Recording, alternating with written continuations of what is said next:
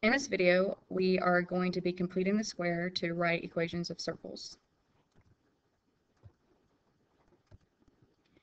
Recall that the standard equation of a circle is at the top, and if you notice that the equation below that is not in standard form, and it actually is an equation of a circle, you just can't tell because it's not written in standard form. And so the reason we want our equations in standard form is so that we can tell what the radius and the center of our circle is going to be. And if we're given an equation like the one I have here, you cannot tell just by looking at the equation. So we are going to be doing completing the square. And you just never know what kind of equation you're going to have and what it's going to look like. And so I'm going to give you some steps to kind of get all of our equations to look similar at the beginning. And so the first step to completing the square is to get all of your x variables together and all your y variables together. And I would suggest, highly suggest, absolutely suggest that you put all of your x variables first and then all your y variables second. And so that's all I'm going to do right now. I'm not going to do any fancy algebra. I'm just going to move some variables around. And so I'm going to move the negative 20x next to the x squared and the 4y next to the y squared, and then I kept 68 where it is. The next step after this is to move any numbers that you have to the other side. So keep all your variables on one side and then move all your numbers. So you might have multiple numbers. In this case, we only have one. And it's a positive 68. And in order to move it to the other side, I'm going to subtract 68. So my equation becomes this now. From here, I'm going to highlight the number in front of my x, and I'm going to highlight the number in front of my y, because they are going to help us get the equation of our circle later. And so the number in front of x, I have it in red, it's negative 20, and I'm going to use red as my color of choice for my numbers associated with my x. And then the number in front of my y is 4, and it's in blue, and I'm going to use that color as my color of choice for my numbers associated with y and my other examples. So I'm really sorry if you're colorblind and you can't see these colors. From here, I am going to start completing the square. And so I'm going to take the number in front of my x, which is negative 20, and I'm going to divide that number by 2. And I get negative 10. And I'm going to put a box around that number because that number is going to be very important. And then I'm going to do the exact same thing with the number in front of y, which is 4. And I'm going to do 4 divided by 2, and that's going to equal 2, and I'm going to put a box around that number. This step will happen every single time, but you need to get your equation to look like this first before you can do this next step. Okay. Now, the next step is a little confusing, so I'm just going to show it to you and explain it to you as I go. I'm going to start writing the equation of my circle. And so I'm going to do parentheses x, and then the number that was in the box, which was negative 10, it was associated with my x.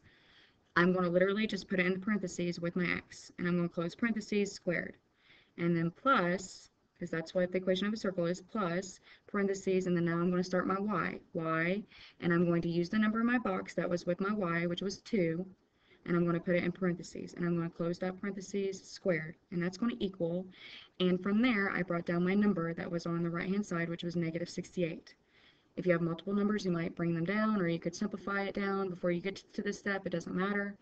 But I had negative 68, and then from there I'm going to add the number that was in this box, negative 10 squared. I'm going to square that number, make sure you put parentheses around that number, and I'm going to add the next number that was in the box 2, and I'm going to square that. And from there, all I'm going to do is simplify the right-hand side of the equation, and everything else stays the same.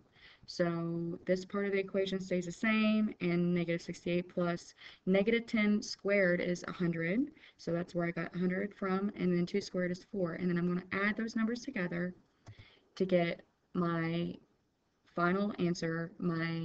This will be the equation of the circle. And from here, you should be able to identify the center and the radius, and we're not really going to go into that right now.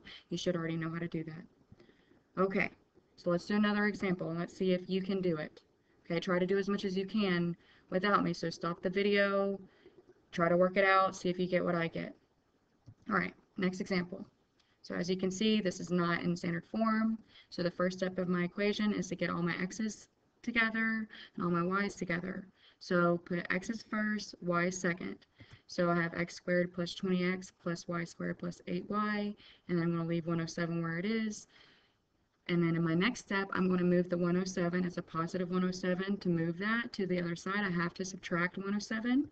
So that's what I'm doing here.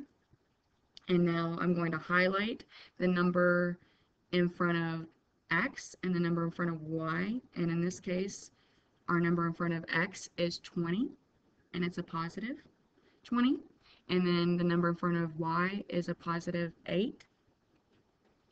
And so now I'm ready to start completing the square. In this step, like I said, you do this every time. So I'm going to take the number in front of x, I'm going to divide that number by 2. And I'm going to get 10, and I'm going to put a box around that number because that number is important.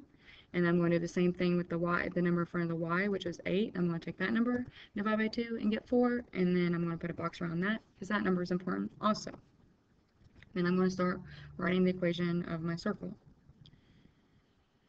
So x comes first, so parentheses x, and I'm taking the number 10 and I'm putting it in the parentheses. Notice I didn't change the sign, I didn't do anything, it was a positive 10, I'm keeping it a positive 10, close my parentheses squared, plus parentheses y, it's a positive 4, so I put the positive 4 in parentheses, I close my parentheses, squared equals, I brought down my number here, negative 107, and I'm going to add the 10 squared, and I'm going to add the 4 squared.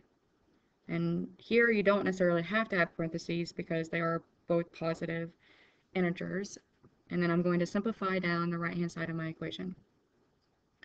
And so I'll have negative 107 plus 100 plus 16, and then that's going to equal 9. And so this is my final answer. This would be the equation of the circle. And hopefully from here you can identify the center and the radius of this circle. Alright, last example. Let's see if you can do this without me. So just pause the video, try to do it, see if you get the same answer that I do. You might be able to do it in less steps, and that's awesome, but I'm still going to show you every single step. Okay, so the first step to completing the square, to make this into the equation of a circle, I'm going to get all my x's together and all my y's together. X's come first, y's come second. So I have x squared minus 18x plus y squared minus 12y plus 92 equals 0. Once again, I got to get all my variables on one side and all my numbers on one side, and it's a positive 92. So I am going to have to subtract 92 to move it to the other side. And then from here, I'm going to highlight the number in front of x, and I'm going to highlight the number in front of y. And in this case, it's a negative 18 in front of x, and it's a negative 12 in front of y. Okay, now I'm ready to complete the square. From here, I'm going to divide negative 18 by 2, and I get negative 9. I'm going to put a box around that because that number is important.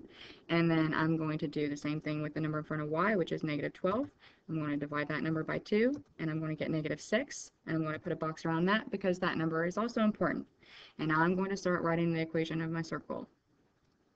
So x comes first, and then once again, I'm literally going to take the number that was associated with my x, which was negative 9, and I'm going to put it with my x.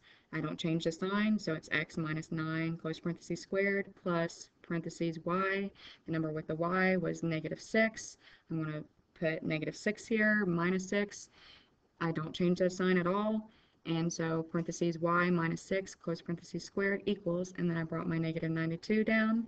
And then I'm going to add negative 9 squared, make sure you put parentheses around that negative 9, plus negative 6 squared, make sure that you put parentheses around that negative 6 as well. And then all I'm going to do from here is simplify the right hand side of the equation. So negative 92 plus, well, negative 9 squared will be 81, positive 81, and negative 6 squared will be positive 36. And then I add those, and then I get my equation of my circle. And from here, you should be able to identify the center and the radius. And if this is confusing to you, I understand. Maybe watch it for a second time, and remember, I am always here to help you.